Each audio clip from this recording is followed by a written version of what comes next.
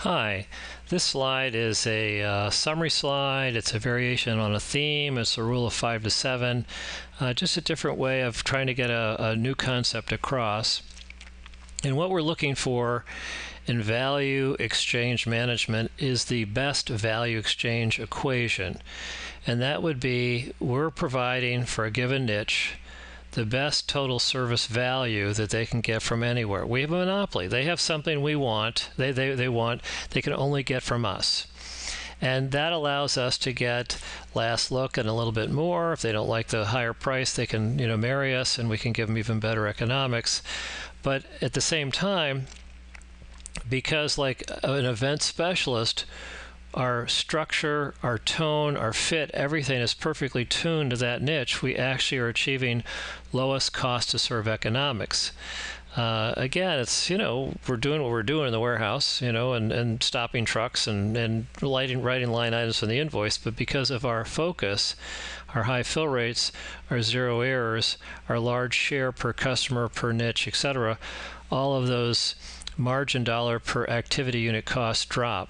The difference between these two is a very high, compared to other distributors, and sustainable return on sales, operating profit, PBIT, percent margin, whatever you want to call it. It's sustainable because we have created both a value. We've got a service value equation that's tuned to the customer, and we're executing it brilliantly, particularly for the 555 crowd. And because we've got such huge share within that niche as a byproduct of the value, that's what gives us the low cost. So competitors just can't see it, they can't understand it, and they can't get into it. Now, it also gives us a greater trajectory of profit growth when we're not bogged down with 1,000 customers, of which we're losing $5, $10, $15, $20 a year or thereabouts. I mean, it's sort of like dying of 1,000 nicks. We have more energy, if you will, to proactively stay on the living edge of bigger, better customers who are in turn growing us. So we're going to penetrate. We're going to retain, penetrate, partner, capture, and then on the living edge innovate with the best customers, and the consolidators in turn will grow us.